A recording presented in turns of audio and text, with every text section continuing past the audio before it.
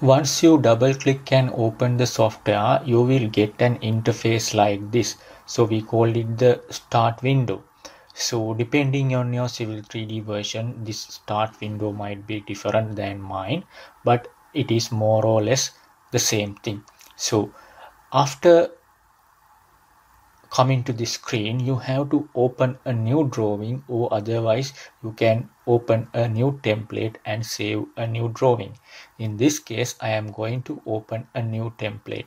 So to do that, you can go to here or either here, but this place, it will automatically populate or automatically pop up the last template you have used. So if you want to use a new template, it is good to go from here. So we go to here and go to new here, and it will go to the default template location on your Civil 3D folder. So in here I will use this Civil 3D metric NCS DWT template and I click open. So now I have open a new template. Now after opening it, the template becomes a drawing.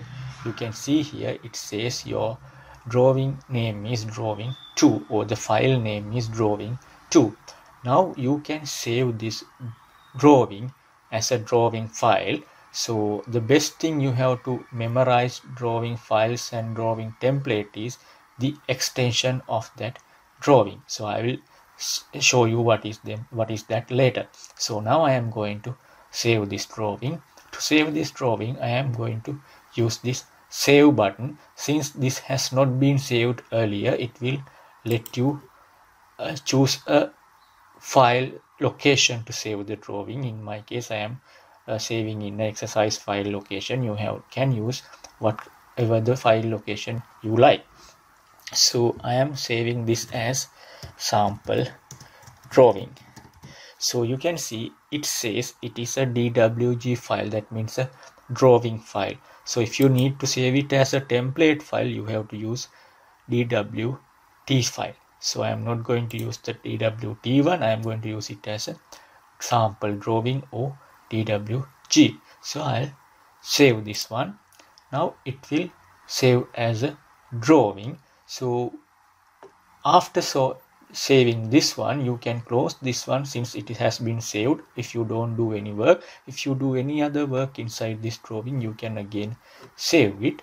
Otherwise, if you want to save it into another name, you can use this save as option here. So that is how to open a template and save a drawing. Now I am going to close this drawing.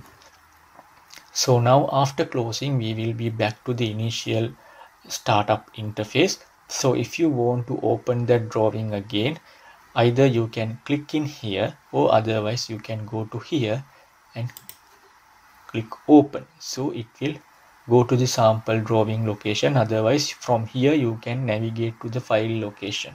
So then you can click open to open that drawing. So that is how to open a drawing using the Civil 3D window. So if you haven't opened Civil 3D window yet, or if you haven't opened Civil 3D yet, you can always double click the drawing button and open it. So I'll close this one for the moment.